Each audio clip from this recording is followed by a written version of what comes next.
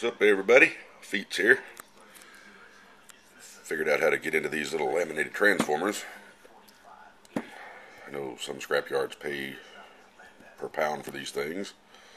They're quite heavy because of either the iron or the steel plating here, the little E's and I's. I found the easiest way to get into them is to buy some wood chisels. Wood chisels are your friend.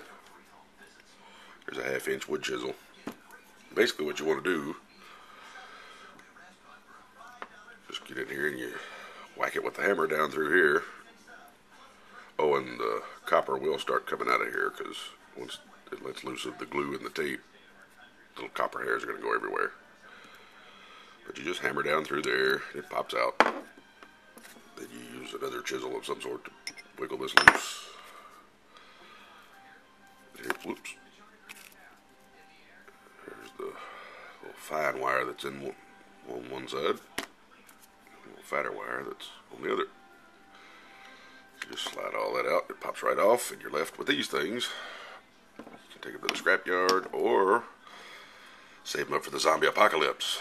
You can drop this off on the house on a zombie's head and it'll probably go right through it. Pretty heavy. These are 3 that I've done so far. There's the guts of one of them, and then just out of 3 with all this.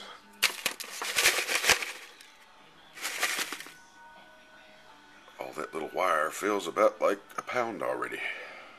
So keep the money for yourself. Plus it'll get some stress out if you like to whack stuff with a hammer. But that's how you do it. See ya.